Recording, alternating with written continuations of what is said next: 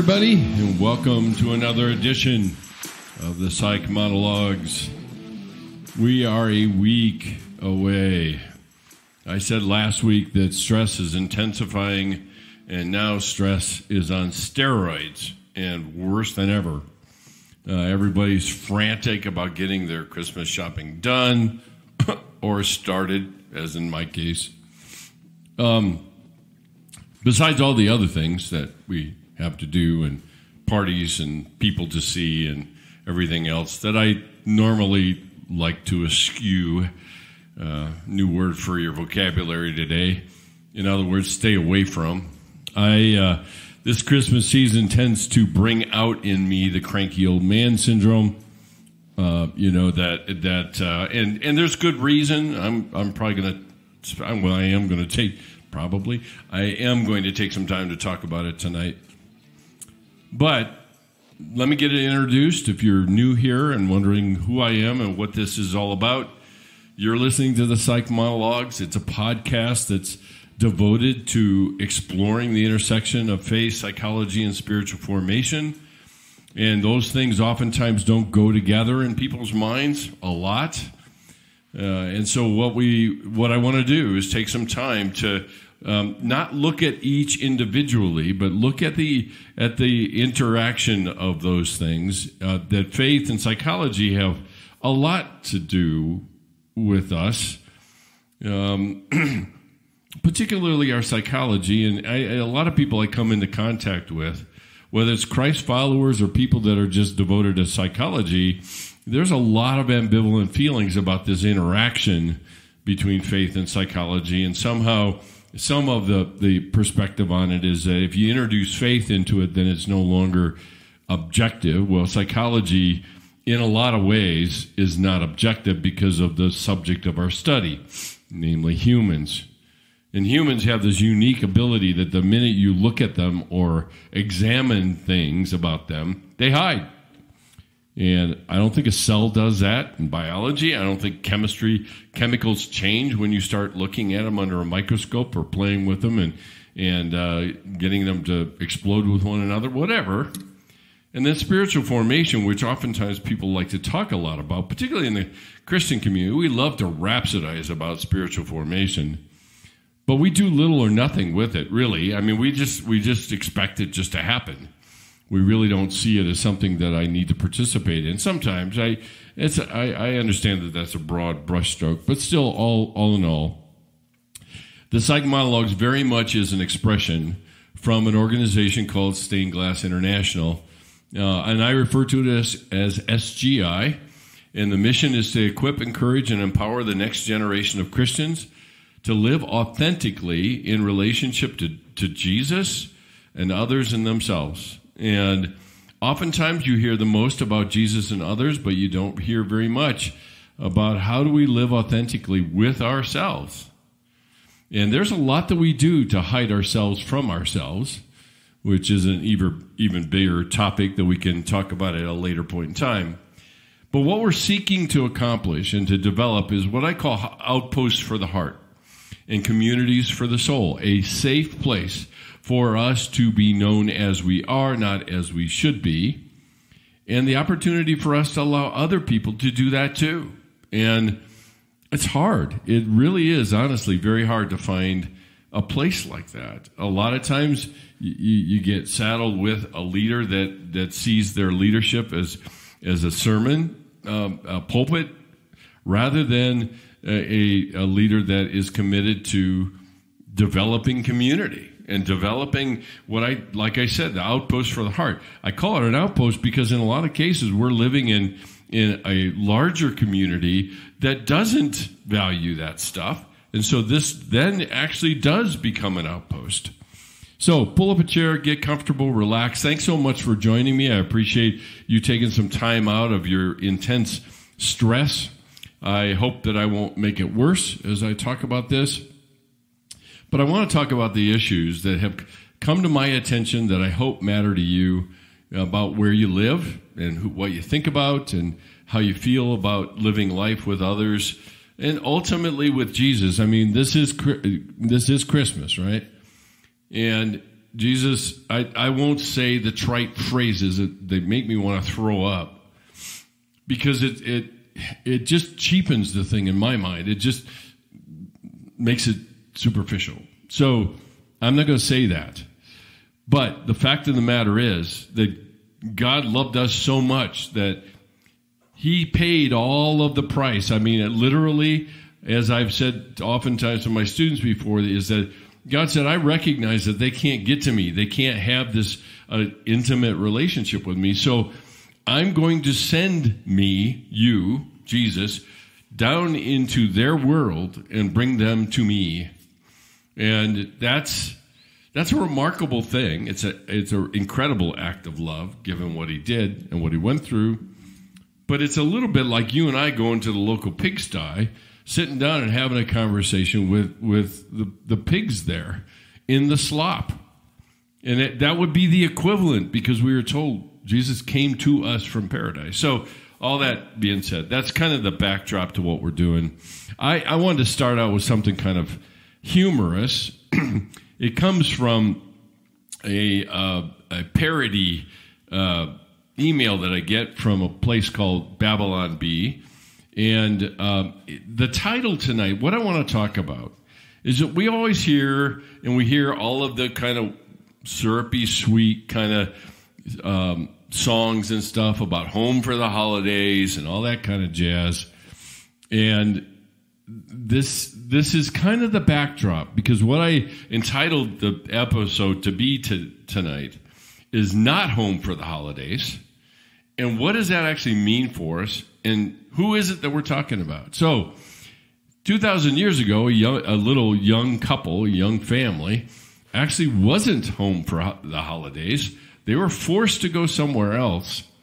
And so this is, like I said, this is a parody, but it's humorous, and I thought I'd share it with you just to get started, and then we'll get into it. It's Dateline Nazareth, and it goes this way. According to those close to Joseph and Mary, prominent OBGYN Dr. Zacchaeus of Nazareth pulled Joseph aside after Mary's latest checkup to tell him hauling his pregnant wife to Bethlehem on the back of a donkey was kind of a bad idea. And he said, listen, Joe, I know the census is important, but a donkey? Dr. Zacchaeus was overheard asking Mary's weary husband, she's going to pop any second, brother. I know you've been through a lot lately. People talk. But the last thing you need is to be stuck in Bethlehem during tax season when life takes an irreversible course, if you know what I mean. So Joseph was reported to have sighed, thanked the good doctor for his advice, adding that really there was no pleasant way to get a 9-month pregnant woman from Nazareth to Bethlehem, even with the technological advancements like wheels, which he couldn't afford anyway. Dr. Zacchaeus agreed with a sigh, wishing Joseph and Mary a safe and uneventful journey. At publishing time, Dr. Zacchaeus of Nazareth had reportedly just poured a glass of wine to enjoy on his back porch when he noticed an unusually bright star shining over Bethlehem. You see, before Jesus was even born, he wasn't home for the holidays. I mean, his home was in heaven with God, but he goes somewhere else for the holidays, namely the holiday to honor him. And Mary and Joseph weren't either. Nazareth was their hometown. They went to Bethlehem instead. I mean, this is a story that touches all of us. We all do this. We go home. We go somewhere, right? Sometimes for the holidays. Sometimes we go places just to avoid home. But the thing that I want to focus on tonight is the one thing that seems to not be talked about, and it's in the background, and it's a very painful background. And it's what I would refer to as the sting of absence. This year in my family has been a really, really tough year. We have lost 2 significant people, not lost, they died. We've had one significant person and one very significant member of our family die. And we're feeling the sting of the absence as the holidays approach. I certainly do. I certainly do. And it brings a string of memories, of feelings that come with it, everything that comes with it. And most of it is a emergence of the feelings around grief. And ironically, I'm here talking about this. And see, this is the thing that we experience the most poignantly because of their absence for the things that they would have loved the most. And so the backdrop to this is my father-in-law, who, for all intents and purposes, was my father, my dad, died in July. And it more or less just blew out the rest of the summer before my wife and I headed off to school to do our thing as teachers and so forth. And then only about a month and a half later, we said goodbye to our 16-year-old golden retriever. Now, granted, that is ancient of days for a golden retriever. 16 years old is really, really old. And the vet that came to euthanize Coda said so much. He said, I don't think I've ever seen a golden this old.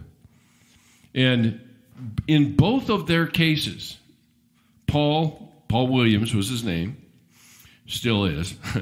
Paul and Coda both used, as the phrase goes, used all of the runway.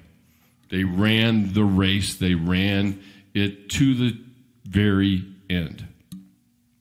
And so grief seems to bring this slight, kind of veiled pall to put over holidays oftentimes for those who are experiencing it for the first time, and even those who are experiencing it many times over. It still has a sting to it. It's not the same as the original one, the pain, the agony, the sense of loss, the sense of confusion, all of that is very much a part of the holidays. And when I said that oftentimes holidays are not my favorite time of year, I tend to get very introspective and reflective and maybe melancholy at all the memories thinking back. And by the time you get to my age, you've had some losses,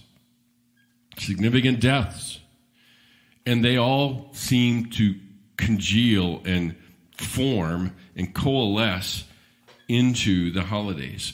And so I recognize that it oftentimes shows itself as what would appear me as isolating or withdrawing, but it really is just allowing myself the space to feel it.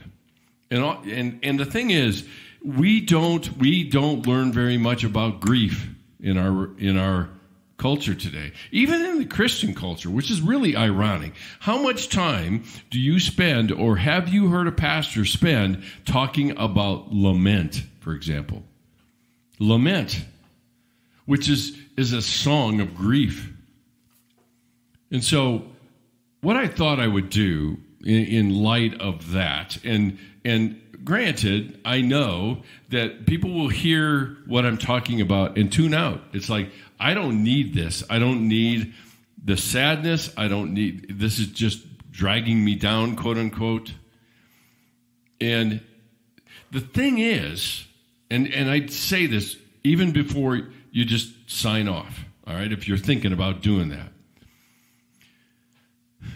is that I have seen before things that say grief occupies the place that love first was. And so grief may not be what we have come to believe it to be, because we are so oftentimes committed to a life of ease and peace and happiness and comfort, and anything uncomfortable we remove from that. And grief is one of those things. And the irony is we all experience it in one form or another. And so I would say, hang with me for a minute, because grief is intimately connected with life. We think grief is intimately connected with death, but I would put to you that it is connected to life.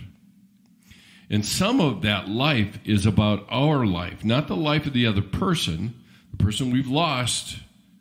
It is about their life and how they touched us, but it's about our life and how much of our time will be spent resisting and restraining and denying and dismissing the feelings we have around it. And I would say that allowing those feelings to exist actually makes joy that much more profound.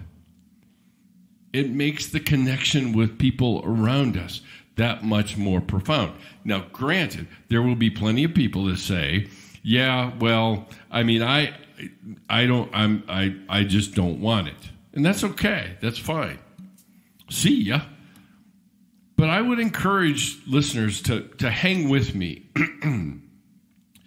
because there are lots of things that are actually drive us or give us life because we're willing to have life be both conflict and connection, both joy and loss and grief, both of those things. And our lives are made up of contrasts. And if we take the contrast away, then our lives become flat. And we live only for excitement, for stimulation, for things to change, and that's it. Nothing more. And we know it's shallow. We know it's artificial. It's superficial. We know it. So then our challenge becomes, if we follow that path, is how many what string of superficial excitement can I string together, and then I'll call that life. But then in our quieter moments, because sooner or later they come, in our quieter moments we're left with that. Because I can't be constantly stimulated when I sleep. Or when I'm falling asleep, which is where some of these things show up. So this is what I want to do, just to give you a preview. I want to talk a little bit about the misconceptions around grief. And I talk about these because they're so significant and so contaminate our understanding of the profound nature of grief, because grief comes from connection, and connection gives us life. And grief is only a reminder of life. But we can't have connection without both loss and connection. We can't have, we get it both, right? Oftentimes what people do is say, I don't want to have any connection because then I have to live with the threat of the loss. Yeah, I get that. I get it. I've talked to people for years and years about that. And in many instances, I have been just like so many of other people out there that I say, nope, I'm out. That's fine, but it hurts too much. I'm not willing to walk into it again. I'm sorry. But sooner or later, something draws me back because we were designed for connection. And we recognize that in the depth of the risk or the threat of loss, there resides a profound connection that helps us feel, guess what? Alive. And so there are some misconceptions that I want to deal with, and then we'll get to kind of what probably people are waiting for. And I'll just forewarn you, I am not giving you 8 quick steps to get over your grief. I'm not going to give that to you. So if you wait for that, I'm just going to tell you up front, I won't. But here are just a few, all right, of what we have within our culture, within our interior culture, because we build an interior culture too. And the very, very first one is a mistaken value of restraint. In other words, I will do everything in my power to not fall apart or break down or melt down, or I can't keep it all together, whatever the phrase is. And somehow we've gotten it drilled into us that is the best way to go in terms of handling loss and grief. And the thing that it does is it steals from us the opportunity to honor the profound connection we had. And I can go a long time in talking about my relationship with my father-in-law. I can go a long time. We had a long history. It was at least 70 years. At least. I was in my 20s when I met Paul, and Paul died at 95. So that's pretty much the math, right? 3/4 of a century. And I have stories to tell, and he would have stories to tell if he were here, which would be fascinating to listen to. But all of those stories are the very fabric of my relationship with him. So pressing all of that down and hiding it for what? So that others don't feel uncomfortable? Probably. In a lot of cases, our restraint is mostly for other people. It's not for us. It really isn't. It's for other people because we don't want them to feel uncomfortable. I don't want to be a rain on your parade. I don't want to be a downer. I don't want to drag you down. And suddenly our sense of over-responsibility for things we can't control, I might add, steals from us the opportunity to honor something that was profoundly impactful and influential in our lives. So we've gotten this mistaken idea of, I've got to hold it all together, if you will. And the interesting thing about that is the conversations I've had with people, and they say, I'm sorry. The minute they start crying, they say, I'm sorry. And I'll get to that in a second.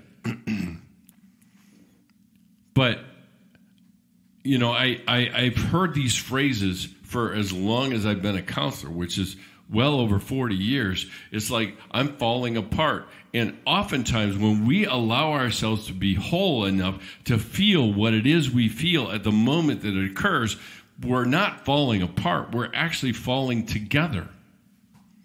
We're actually rejoining the parts of ourselves that we have fragmented for safety's sake.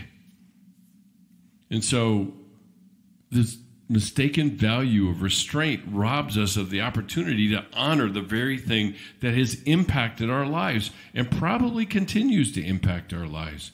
It does mine, because in a lot of cases, my in-laws were more parents to me than my parents were. One was gone, and the other was incapable. And so the mistaken value of restraint. The second one is there is a fear that lurks back in the inner recesses of our unconscious, or whatever you want to call it. There's a fear that if I let that monster out, it will consume me and it will bowl me over and I will never recover. So there's this fear that if I let it show, then I won't recover. I won't ever be the same. I won't be functional anymore. I won't be seen as having it all together. Whatever it is. But see, the fear of grief, this is the funny thing about fear. It's a little bit like being a little kid when the light in your window shows in just the right way and your clothes are piled on a chair in your room or whatever, and you're sure it is a monster to get you. And the fear consumes us, and it does with grief too, because we don't see it as a friend. We don't see it as something that is a fundamental part of being human. It is not something to be fixed. It is something to be followed. And so we're afraid that if I let it out, if I let it be seen, I will never recover.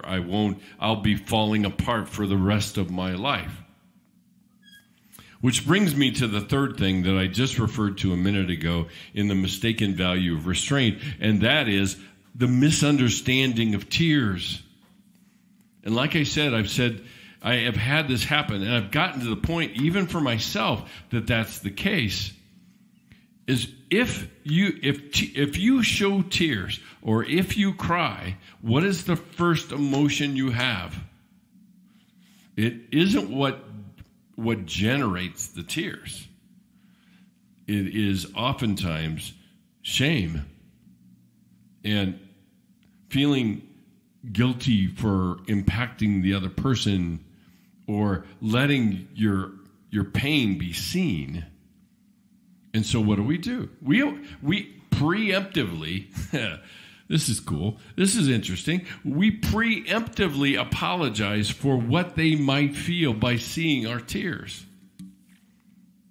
And so tears show, and reflexively we say, I'm sorry. I'm sorry. But sorry for what? Sorry for loving the person so much that you can't hold the tears back?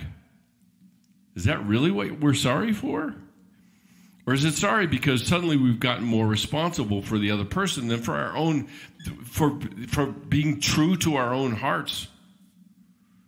And choosing whatever the circumstances, sometimes we can't choose it, which is, again, irritating and embarrassing because there's no allowance for us to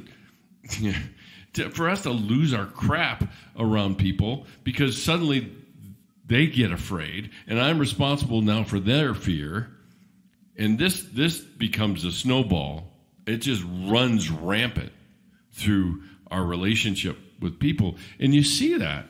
If you've ever been to a wake or a memorial service or anything like that, and sometimes you end up seeing the mourners taking care of the people that come to pay their respects or to give their condolences. And there's good reasons for that, and I'm not going to go into all the details around that. I mean, the reality is if I spend more time taking care of someone else, then I don't have to deal with the things that I'm feeling. And that's, we all have these propensities to do that. I'm not throwing anybody under the bus. All I can say is, me too. I've been down that road before myself. And I've gotten to the point that, and this is from the genesis of the psych monologues, which was a grief and loss class. And the one thing I say early on in the class, and then I repeat all the way through, is I refuse to apologize for my tears. I can apologize for hurting somebody, but my tears aren't hurting anybody. If anything, they're a profound display of how much I love somebody. I mean, just the other day, it was this morning in church, and we were doing a worship set, and I was standing there listening, and I suddenly began to remember and think back to Christmas time with Coda, my golden retriever. And, he was my one male ally for a long time. I lived in a house full of women. I have 4 daughters and my wife. The cats were even female. So it was like I'm literally awash in a sea of estrogen. And Coda was my one ally. We were the 2 testosterone outposts in the family. And we hung together, and we did that. And literally, if he were here, he'd be laying down here on the floor by me while I do this podcast. And if I got intense at all, which I've gotten a little intense over the last 15, 20 minutes, he'd look up and say, What's up, dude? What are you doing? And that was comforting to me, and tears came to my eyes. Why wouldn't they be? I love that dog. And he was my companion for really, really tough times in our family. And for me, too. Not just my family, but for me. So we have this misunderstanding. I might even get stronger and say there's a condemnation of tears because we're not supposed to fall apart. We're always supposed to have it together. May I remind you that if you go into Scripture, there was a culture-wide acceptance of wailing and tears. It would make us really uncomfortable in, our emotionally uptight Western world. And tears were respected. They were valued. And it's fascinating to me that we're told, and most people know this, even if they don't know very much of the Bible, the shortest verse in the Bible, right? Jesus wept. Tears. Put it in context.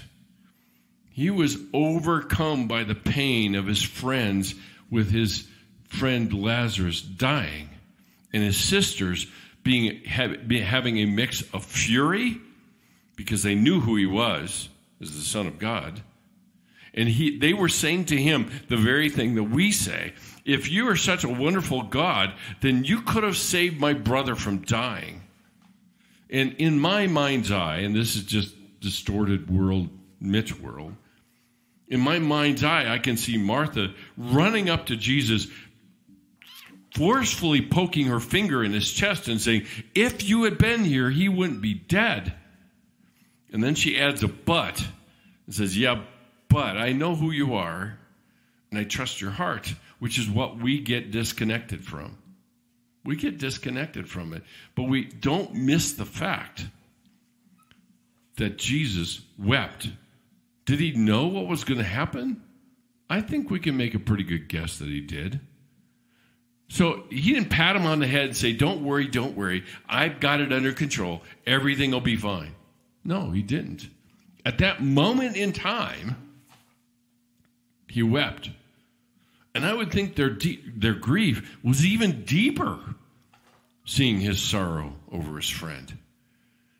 And there's a distinct mixture of grief and anger in there, because that's exactly why he was coming, so that we didn't have to experience the eternal disconnection from God and death. He came so that this wouldn't be the last sentence of our story. So let me do two more. If you truly love somebody, then you're never finished with your grief.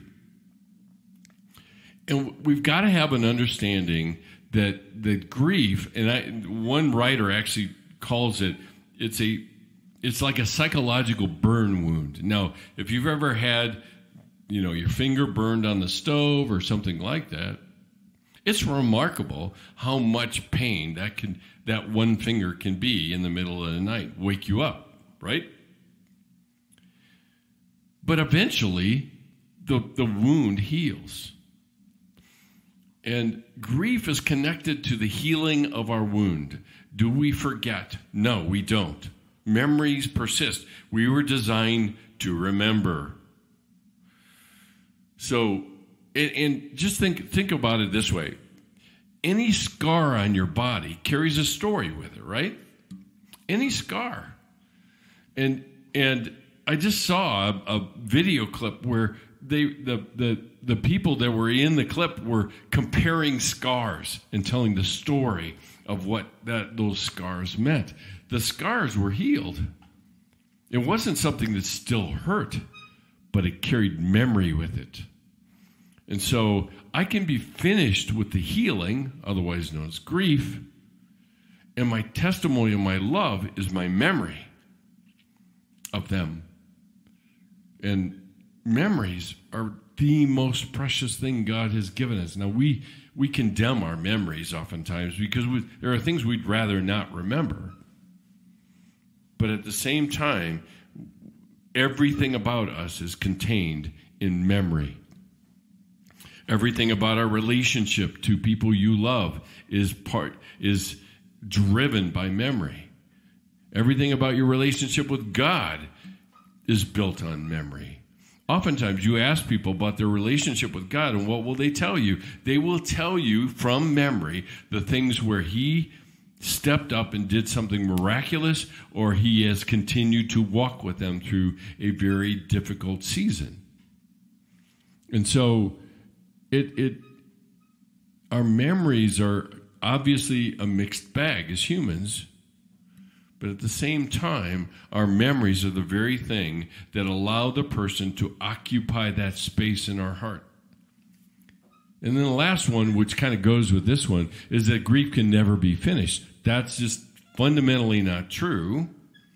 But at the same time, we're still left with a scar, are we not? But the wound can be healed. And it doesn't mean we're losing the person. It feels like it. It feels like if I let the memories, quote unquote, the memories go, then somehow I will lose them. And that's the mixed bag, if you will, about grief, is going through the process of grief. What prompts the beginning of grief is a loss. And what kind of sums it up at the end is the admission of a loss. And so it feels like losing again. But the loss by this time is very different. Because then it becomes a letting go rather than being ripped away from the person and feeling like I've been separated and I can't do anything about it.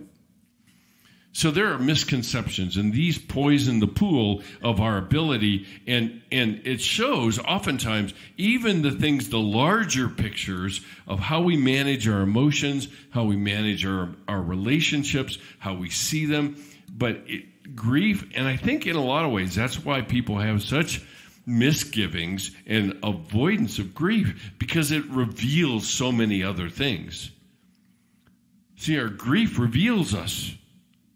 And that's part of it. So, now, let me pause for a second. And somebody out there will say, okay, so what? Now that I know all this wonderful stuff, which I really didn't want to hear, but now I got it. So what's to be done? And like I said at the beginning, I'm not going to give you 8 quick steps for recovering from grief.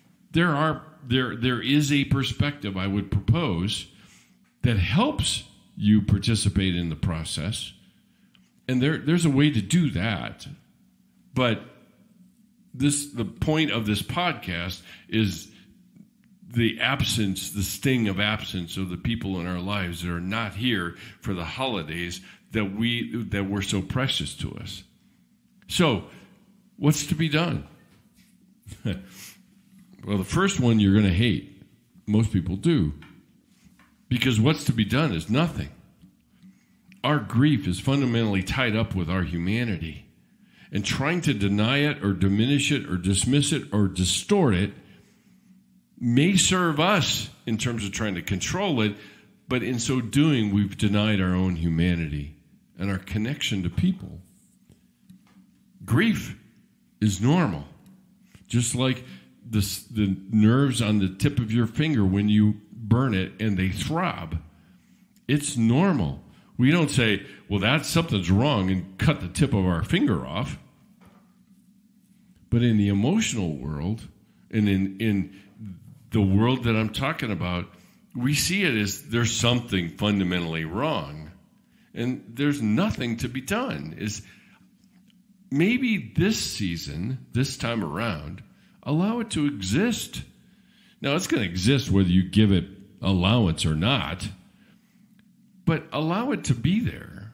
And as awful as it sounds, some people would say embrace, but I'd say get to know your grief. Allow it, in a sense, and this is kind of a deep into the counseling strategy now, but Allow it to speak to you. What is it speaking to you about? Your relationship with the person, or maybe your general relationships with people in general that was connected up in that. Whatever, there's nothing to be done. It's part of being human. It's nothing to be fixed. Now, to move farther into it, and again, I'm not inviting people to ruin their holidays here, because it doesn't have to be the whole day. It doesn't have to be the whole Christmas season. But we're literally, think about it, this Christmas, we are remembering the beginning of a life that ended in torture and cruelty. That was a massive sign of unconditional, ravishing grace and love for us. So, take some time to remember. I mean, some would say lean into it. And one way to do that is to talk to someone you trust. Now, the only caveat and the only warning I have is you are not going to make somebody trustworthy by trusting them. This person has to have a record, a history with you that shows that they are willing to listen and not try to fix your grief with some platitude or some Bible verse they need to share with you. No, they're willing to listen to your stories. And I'm not diminishing the intersection of God's word with our experiences. I'm not diminishing that. But the one thing we know is that we're told to set a defense, if you will, or speak in season with the person that we're talking to. In other words, make my comments to them according to their need, not my need to sound profound. I put it very simply, and that's presence over profundity. People need your presence when they're grieving. And when you talk to somebody, they should have a record, a history that says, I'm willing to listen. I'm not going to try to fix it.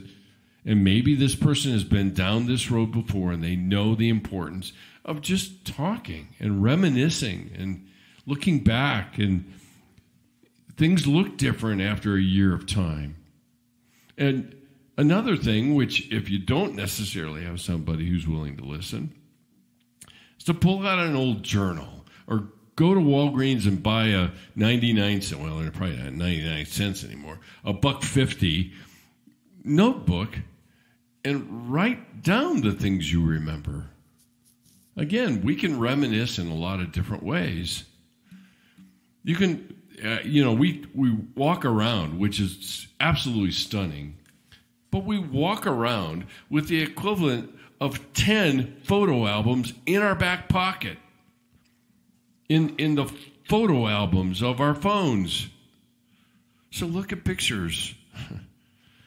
Maybe listen to music that you might have associated with the person. I can tell you the days after we said goodbye to Coda, the days after, I sought out to listen to music that was about dogs. It sounds quaint or trite or whatever you might call it. I don't really care what you call it. But it was my way of giving space for the grief that I felt. And it helped. It really helped. I mean, I've told a lot of people this. And I think I may have even mentioned it in the episode when I was talking about learning from a dog. We have a new golden retriever. Her name's Cherry. She and I are still trying to work out the details of our relationship because she's a 6-year-old and she's got other history and she brings her own history with her. But I went out and I started watching the movie because I'd read the book before, is A Dog's Purpose. And I had said that in one of my groups this fall after it happened, and I mentioned that movie, and everybody said, I can't do that. I just can't do that. And the funny thing about it was, I would have been one of those people 4 months before. As a matter of fact, I often will avoid movies that something happens to an animal in it. It is a special kind of pain to me. I don't know about anybody else, but to me, that's really how it goes. So in grief world, in doing grief work, looking at pictures and listening to music are often what are called scrubbing the wound, allowing the wound to heal. And the writer that I'm referring to, that they called a psychological burn wound, made the parallel that when we had burn victims, a lot of times we have to keep the skin that has been damaged by the burn available to the air, because if scabs form over it, then bacteria builds up and it kills the person. So in days gone by, before we had artificial skin and the variety of kind of fabrics and things that we put on a burn victim to kind of be able to treat the wound but not have it be exposed to the air, because of course that hurts too, they would give the person high doses of Demerol and painkillers, and they'd plunge them into a whirlpool and scrub the wound, because it was the only way to keep them alive. Now, today we're beyond that with technology and things like that, but it's a vivid picture, because in our grief we have to allow the wound to weep. And you've seen it. Our bodily system, the lymphatic system, shows up and you see the wound weeping. And we don't think anything about that, but we condemn ourselves for weeping ourselves, right? So what's to be done is to don't try to fix it. Admit that it's there. Allow some time to feel it. And then look to the next thing. The next relationship, the activities and festivities that we're heading into, minus the stress and all that. Yeah, I get it. But living life, grief adds a depth that we would never otherwise experience in life without it. And so life takes on greater meaning, greater profundity, greater impact when we understand that it's temporary. It's not going to last. And so either I make the most of what I have, or I say, I don't want it to hurt so bad when I get to the end, so I'm going to diminish it now. And Elizabeth Kubler-Ross, and I'll end on this quote, but Elizabeth Kubler-Ross, everybody knows her. We've used stages over and over again, which I just, between you, me, and the hedge post fence, I hate, because stages tempt us into thinking linearly, sequentially. And once I get one done, I go on to the next one, and then finally I'm done. It doesn't work that way. But she made this same kind of comment, is that we live our lives as if there is no end to them. And what ends up happening is that it empties us of a sense of purpose and a sense of profundity of our relationships with one another, knowing that they will come to an end. And in the world that we live in, that often is so addicted to happiness and fun and excitement and just everything being good and all of that, allowing grief to exist and the loss to be a normal part of being human, we never get to experience it.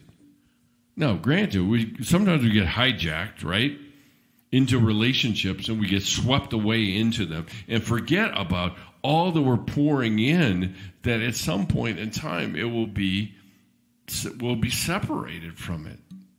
But we don't think much about that. That's inconvenient. It's uncomfortable, and here comes the happiness, thing to come in and say, this is how life is supposed to be. It is always happy, always peaceful, always having fun, always being excited, all of that. So there you have it. There's so much more. I obviously have spent a lot of time thinking about this, and and talking about it with people.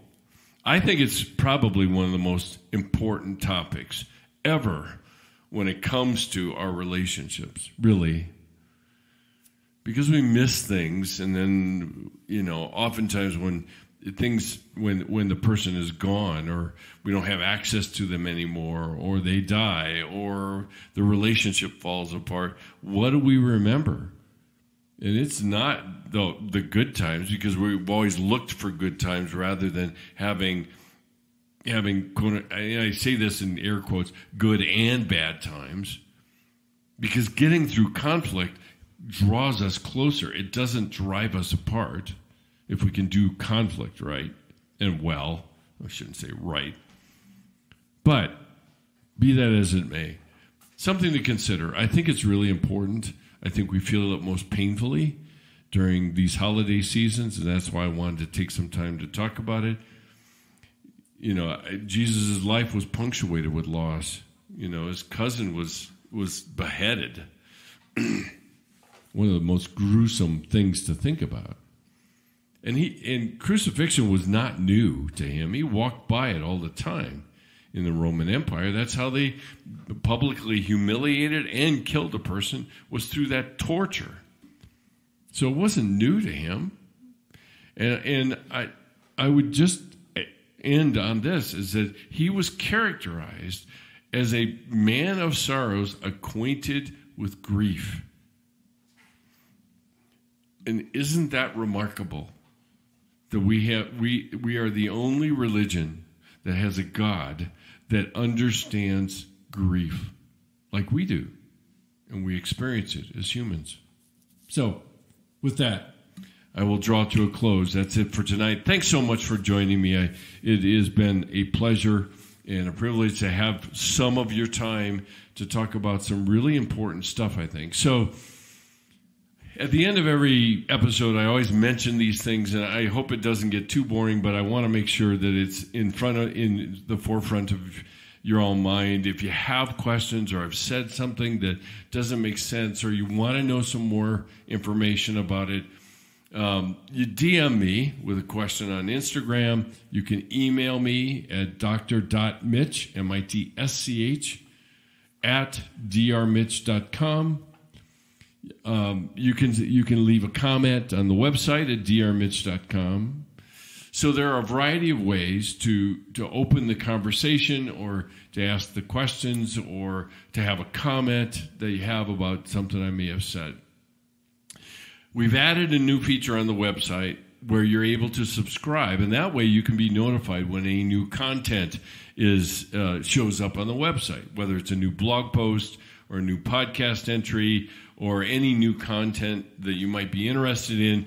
There's going to be some developments this year. This is a year, now that it's all kind of coalesced into SGI, and Psych Monologues is one of those things, but there's a lot of other resources and things coming that you want to keep an eye out for. So I encourage you to subscribe on the website. It's one of those annoying pop-up windows, which I know we all just love to death. But it is a way to stay up with any new content, and it will be coming. And there will be opportunities for other content that you might be interested in. So you can also follow us on 3 social media outlets: Instagram at the Psych Monologues, Facebook, Ray.Mitsch, and some of these are going to change since we now have SGI. We will probably establish a separate page for each. LinkedIn, Dr. Mitsch, that probably will always be that. And if you like to, and something I've said that you'd like to hear more of, you'd like to go back and listen, please subscribe on any of the platforms that you use to consume or listen to podcasts. That includes Spotify and iTunes and Amazon Music. Anywhere that podcasts are, you're going to find us there at the Psych Monologues. And so you can do that. And then, last but not least, if you want to partner with us, we are ever so grateful for your willingness to consider that. We're coming up on the end of the year. If you're considering where to send Donations. We are now a 501c3 tax exempt organization, so you can have a tax deductible gift given to us. And there are two big visions that you can support. One is the scholarship fund for students to participate in the silent retreats that we sponsor and I conduct with a co-spiritual director, or the vision of SGI, the vision of developing outposts for the heart in a variety of contexts. That can be universities, that can be churches and homes, it can be anywhere. But either one of those, you can choose on the payment page, you can choose which one you want to give to, and we will faithfully devote those funds to whatever is necessary. In this spring of 23, we have 2 silent retreats coming up, and students, it's not cheap. It's expensive for a student. And so exactly $330 buys a complete retreat for the student to participate.